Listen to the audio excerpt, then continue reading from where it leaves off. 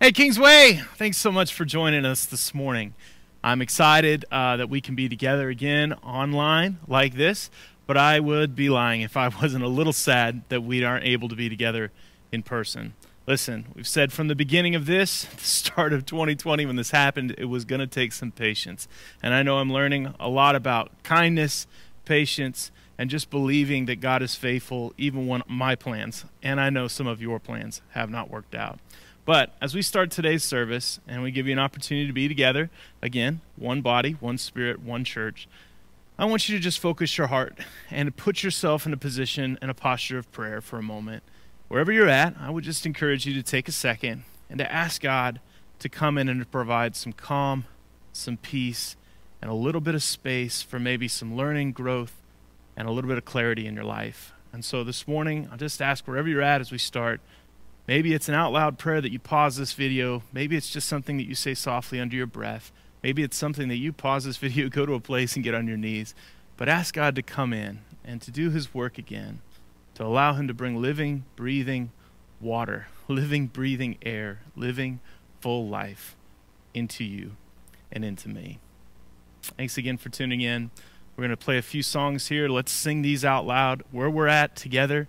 In one body, one spirit, across the waves. Let's sing these songs out together. Let's worship our God, and let's worship our Savior. Let's do that now. When peace like a river attendeth my way, when sorrows like sea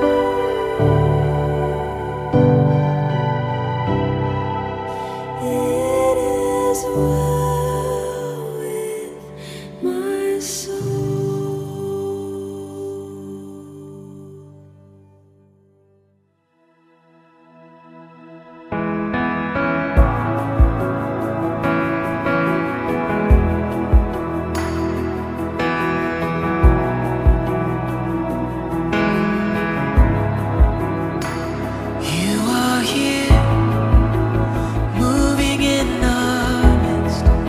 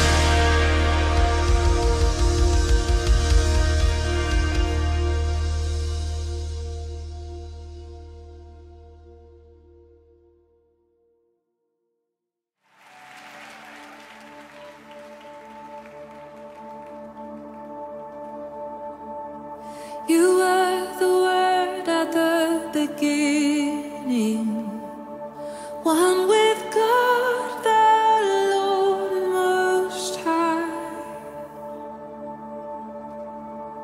Your hidden glory in creation, now revealed in you, our Christ. What a beautiful name it is. What a beautiful name it is. The name of Jesus Christ, my King. What a beautiful name it is. Nothing compares to this. What a beautiful name it is. The name of Jesus.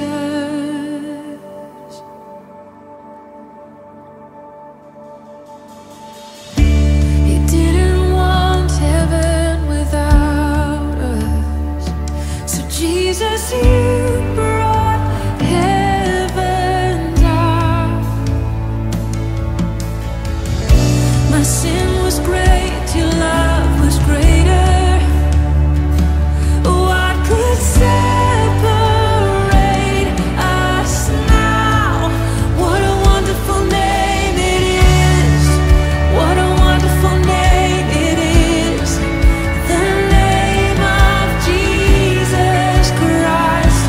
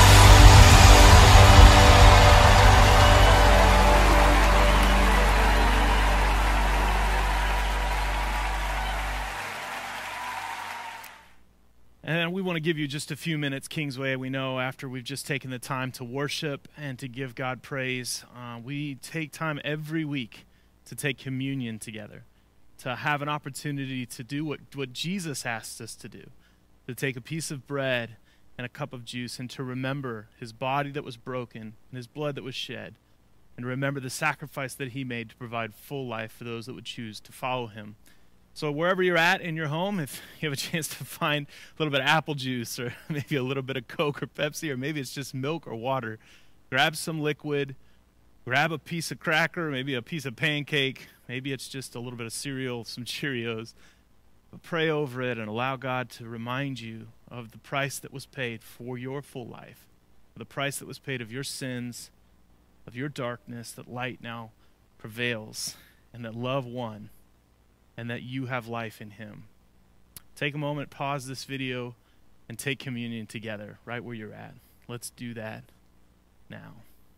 Dear Heavenly Father, thank you for an amazing time like this, that we can take communion as one body, one church, one spirit, and we can remember your Son and what he has offered. We take this communion together. We remember his body that was broken, his blood that was shed, and we offer ourselves, our brokenness, and our heartache and our missteps, and we accept his gift of grace and life, and we thank him for that. Lord, it is your name that we pray, and in your Son's name, Jesus. Amen. Well, all right, Kingsway, I'm excited to start a new series with you. This is a series that I've actually been excited to talk about now for a few weeks, and it's something that has just been on the tip of my tongue, that I've talked and mentioned to a lot of people that I've been able to talk to on the phone, or even some of you that I've been able to see in person, and some that I just have mentioned online, or even in the passing with some acquaintances. It's something that it's resonated with me, and it's become a rally cry in the back of my heart for the holiday season, for the end of 2020, for kind of the focus of what I feel like I needed. And part of that is because I felt like what was happening was just 2020 was kind of getting the best of me, and it was becoming something that maybe like you, it wasn't like it was just winning. It wasn't like a darkness was overtaking me, but I just felt a little blue.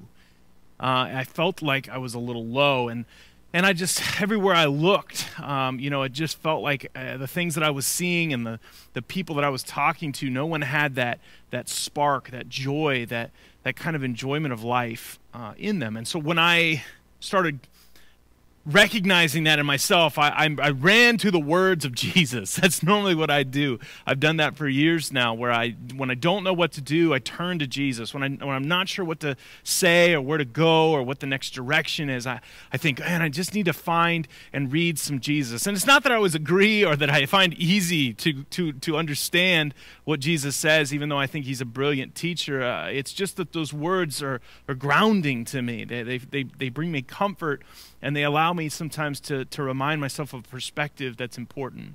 And it didn't take me very long to find the words that would be the catalyst for this series, and will be the words that you will hear every week in this series.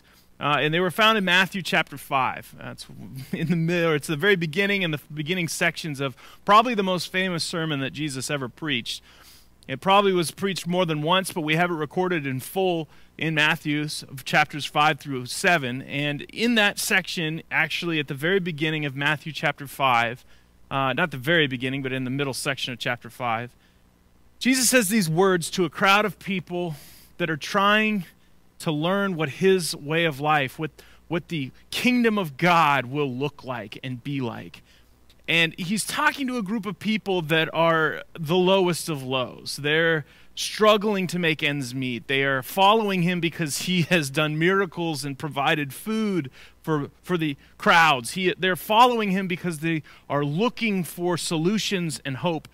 And he has them just on the edge of their seat whenever he stops to teach. And so when he teaches this, he is saying it to a group of people that I immediately found myself in, where I felt like I was drawn to him again, that I'm sitting and I'm wanting certain things to be said, and I'm needing them to be said, and I'm hoping that they'll be said. And then I read these words that I've read tons of times, and you've heard them before, but hear them fresh as I did. Hear them fresh as I did. And they're in Matthew chapter 5, verses 14 through 16. And it just says this: "You are the light of the world. A town built on a hill cannot be hidden.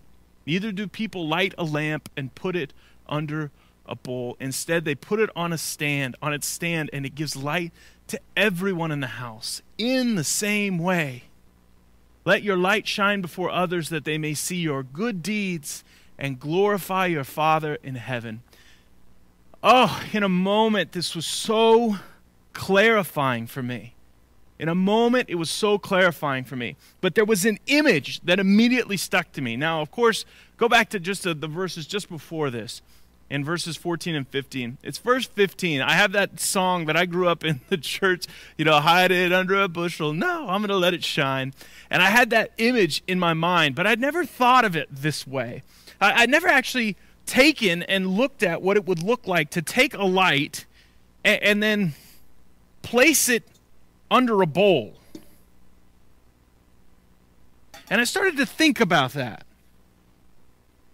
I started to think about, what would that be like if you took a light and you put it under a bowl?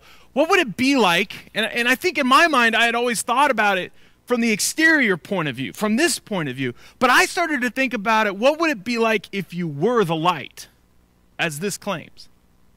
What would happen? What would you feel like if the light inside of this, what would it be like?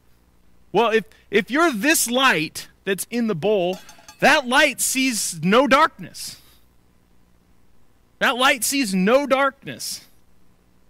That light feels like its work is done, doesn't it? I mean, everything inside this bowl is probably lit up by this teeny little candle. That light also, it feels like there's no reason to get any brighter, to grow, to move. I mean, its work is finished. Its known world inside this bowl, this light is done. It's accomplished its goal. So it doesn't see any need to grow. It feels like the world's good. It's all lit up. But the problem with this is, what happens when the bowl comes off? AKA 2020. Man, things change, don't they? When a light is uncovered, I think it sees problems too big for it to solve. At least that's what I felt. When the light is uncovered, it sees problems too big to solve. This little light might look at this big, giant, dark world and say, oh, there's too big of problems to solve. It might see suffering too great to comfort. This little light, how can I comfort all the suffering in the world? What would I do? This light may have too many doubts. It has doubts too many to count. It doubts itself. It doubts that maybe it has the strength. It has the will. It has the proper answers. It doubts itself. And this is where I found myself in this series. This is where I felt like a lot of people were. I felt like this had been a little bit of what had happened to me, maybe. Maybe it happened to you. I didn't see a need to grow my faith as much as maybe I needed to. I didn't see the darkness in the world that needed any more light, and I just thought the world around me was maybe a little bit more light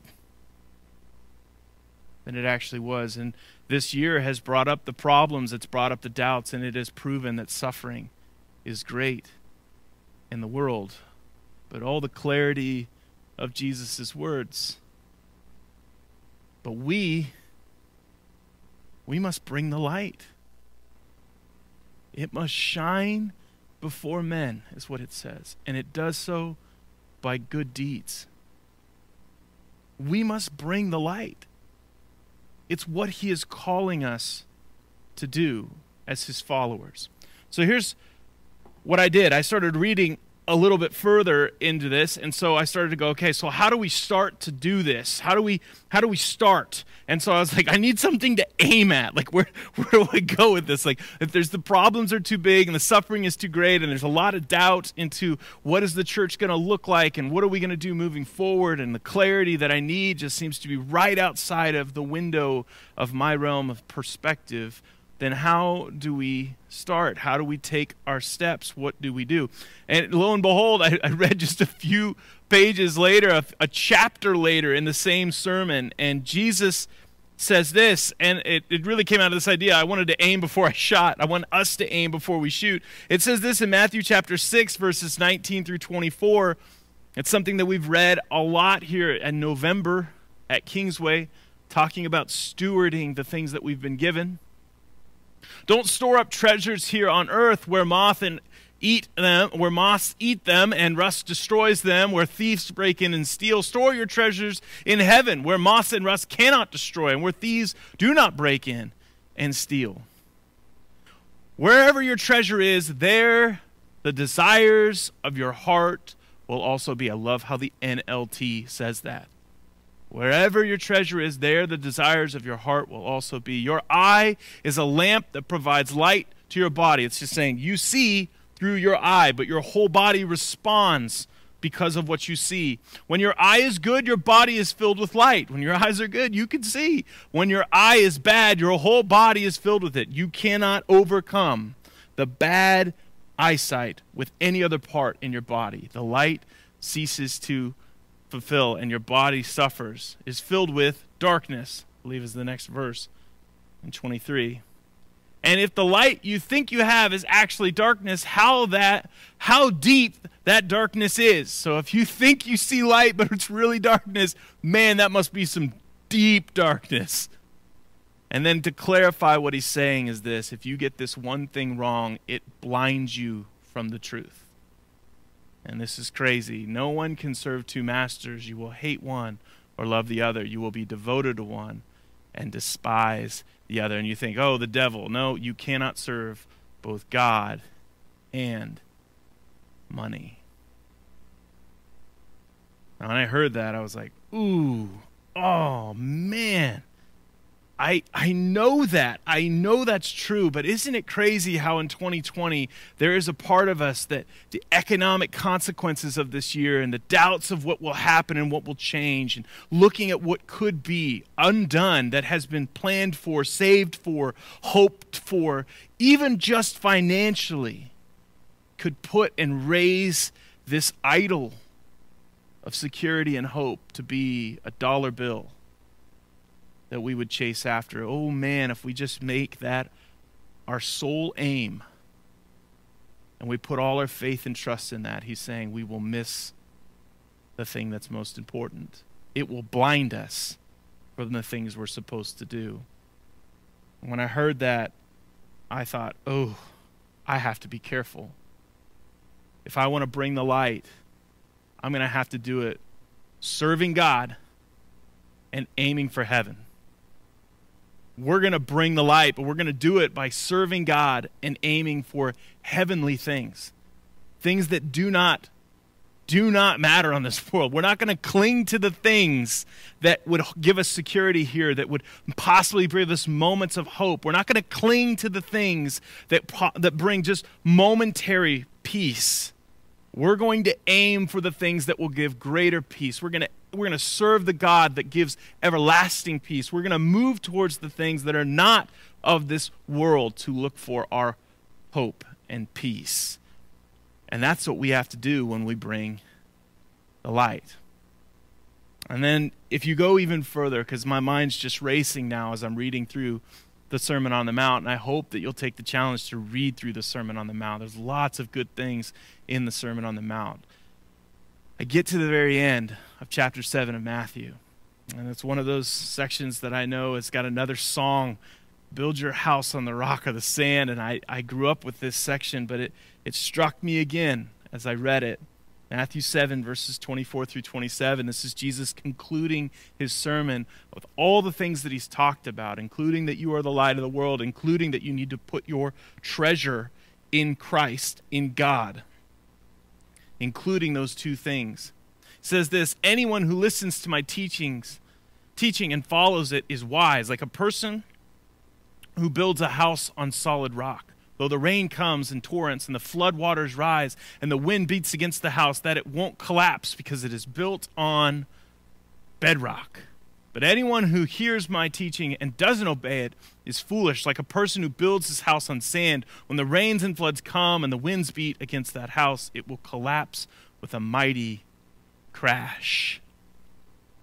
I know when I read this, I knew where the bedrock of this sermon was going to be. I knew what it was going to be. I knew that my heart knew it, and I knew that it was simple gospel, but I knew it was so important for my mind to be reminded. Jesus is the light and the hope of the world. Jesus is the light that brings hope to the world. He is that light. And when he says you and I are the light, it's because we're reflecting him. It's because we are his children, his messengers, his ambassadors. We are showing off what he is doing, what he is all about. And it provides hope to the world. That light does in the darkness. So we are going to stand on that rock. And we're going to bring the light. That's what we're going to do. We're going to stand on the rock and we're going to bring the light. Now for some of you, you're like, okay, Trevor, what are you talking about? Okay, I've heard you say this sentence like 40 times. We're going to bring the light, bring the light, bring the light. It's exactly what I said in the first verses of Matthew 5. The good deeds before man are what are going to reveal you and I as being people that don't pursue momentary peace, but pursue a light in a God and a heavenly kingdom that is not of this world. And the way we do that is with our good deeds, with the way we live and choose to live. And at the same time, we're going to knock out what could be an idol in our lives, with something that could have gotten a hold of us. And that is putting our security in what we have, our treasures, our dollar bills. And we're going to give it a death blow. We're going to put it underneath the sovereignty. We're going to put our faith back on the rock in this series. So, what's so cool and what is so fun and what I've been so hopeful for you to get excited about is that we have a plan to do something for the next 3 weeks that even being online, even with unknown major national things going on, and even with massive pandemics going on, we can still bring the light. We can do this as a church. And that, to me, is joy that can't be stolen when we become the light of Christ and we move it. So here's what we're going to do, and I'm going to stand up for this because I'm about jacked out of my mind right now. So we have a plan. If you go right now, if you're watching this, to kingswaymo.com/bring the light, kingswaymo.com/bring the light, it will have all the details that I'm talking about. You go to this right now on your phone or on your computer, and it'll bring this up. But I'm going to challenge you. We have an action plan. This isn't all the options to bring the light, but I want to give you some legitimate options you can get your hands on to do this as a family, to do this as a follower of Christ, to do this and bring some light to the people around you. So here's some options. Here's some things that you can do to let your good deeds shine, to slay the idol that could be stealing the treasures and desires of your heart and to put them back on the bedrock of Jesus. Are you ready? Bring the light. Action plan. Here's one option that you have. There's a diaper pantry in town at the First Presbyterian Church. They need diapers. We can provide some diapers. All you're going to do, any size, you're going to go in there, you're going to buy extra diapers, you're going to buy some, you haven't minded to buy diapers in years. You might go in there and see how expensive they are and buy 2 packs because you didn't realize you needed to. That you may do that. You may go in there and buy one of each size. And then you're just going to come and you're just going to throw it underneath the awning here at the church. Just put it underneath there, get as close to the door. I'm going to be watching for it. We're going to have other people looking for it. We're going to pull it into the building, and we're going to take those and we're going to give them to the diaper pantry in town. and we're going to bless some families that just need something as simple as diapers during the holiday season. You want something else? Here's another option. You ready? There are 2 different homeless ministries in Springfield that are doing incredible work. I've experienced both of these in small ways, and I have a personal connection to one of them that I've loved being able to have conversations with. Victory Mission is a men's, it's basically a men's halfway / homeless shelter in Springfield. They do incredible work to help men get off the streets. COVID has caused so many complications in their process. They have difficulty. The Connecting Grounds is actually a church that has made homeless ministry their #1 priority. They have a distribution center. They have homeless ministries that go out almost every Friday night, and they do all kinds of incredible interpersonal work with these people that are on the streets to try to help get them the things that they need. Both of these ministries have donation lists. Here's the donation list if you want to be a part of it. There's also ways that you can go to these websites and serve and go up there and help one-on-one if you'd be interested in doing that. But here's a list of donations that you and I can do. You just pick up some lightly used or gently used or new clothing, and you pick up some perishable foods, non-perishable foods, some staple items, hygiene, blankets, and tarps, and you just drop it off. Just put it underneath the awning over here and say, go, get this to where it needs to go. Let this be something that would shine the light of Jesus. That's all it is. You just take this. And again, kingswaymo.com / bring the light. All the details are here with these links to this stuff. You want something else? Maybe you sound like, Trevor, give me something else. What about something else? Here's another option. You ready? What about this one? The Maurice and Erica White, who have been here multiple times. If you were here last year, we built a church for them in Kenya. It was really exciting. Here's that church that we did. We brought the light. There it is. So cool. Here's the pastor and his wife. They were so excited. Maurice and Erica were telling me they were just jazzed. Now, Erica called me a few weeks ago, and she says, you guys going to do it again? You said, you better believe we're going to do it again. Yeah, we're going to try. So here it is. We have a need for a $400 PA system. I was talking to Tim Snyder about this. It's so cool. It's a backpack PA system they get to take with them. It's solar charged. They literally can walk into any church and take it anywhere they go, on the road, under a tree, or even in a building, and they're in need of that. And then if we want to build another church, $3,400. That's what it would take. And all you got to do is you go right here to our giving site, and there's a drop-down menu for it. This is the African Church Fund. That's what we're trying to do. We're trying to raise enough money to bring some more light. Bring some more light. And of course, we have something going on that actually is supposed to end today that we're giving kind of a 2-day extension to. That's Operation Christmas Child. Operation Christmas Child is something that I know we've been a part of for years and years and years. And it's one of those things that I'm telling you, for $25 or $30 to make a box, there's no greater impact to see that go to a local church that then is going to make a local connection with a family to provide a Christmas gift to a kid that maybe for the first time will get to see the light of Christ through a small gift. You can still give those. All you got to do is make it and then drop it off by the church by Tuesday. Just shove it under the awning. We'll get it to where it needs to go. Again, that awning may fill up, and I'll be so excited if it does fill up. The last thing that I want to tell you that I did, I don't even think made a slide for it because it's something that we're scrambling to make sure happens. Holiday Central is going on in our own town, in our small little town. And we have a tree in our lobby that was supposed to be for people to come and grab these kids that need sponsoring. We have 20 kids that need sponsoring, that need clothing for Christmas. There are kids that are in low-income housing that need just a little bit of extra help in their families. That information is still at kingswaymo.com / bring the light. Put that up here one more time. kingswaymo.com / bring the light. If you want to know more about Holiday Central and who to contact and how to get one of those and sponsor a kid to make sure that kid gets the clothing that they need, those are due by December 3rd. So there's just a few weeks to make those happen. So you can understand why I was so excited. I mean, there's so many things here that I'm just like, oh my gosh, we have ministries as simple as diapers to things to building a church, so a group of people that can be together. And Eric and Maurice, they're waiting for churches over there. They have groups of people that are meeting under trees that are waiting for a building and a place that they can call their church, their home. Now, like I said, it's as simple as taking Jesus at his word. You are the light of the world. You are not meant to be under a bucket. You are meant to shine, even when the problems are big, even when the world seems to be suffering, even when you have your own doubts. Let's not cover up. Let's not hide. Let's not cower. Let's bring the light. Let's see what we can do as a church. Make sure you guys go check that out.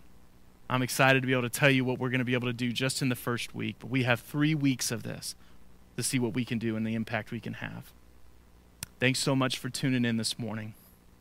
You have a great and glorious day in the Lord. Go bring some light. We'll see you later.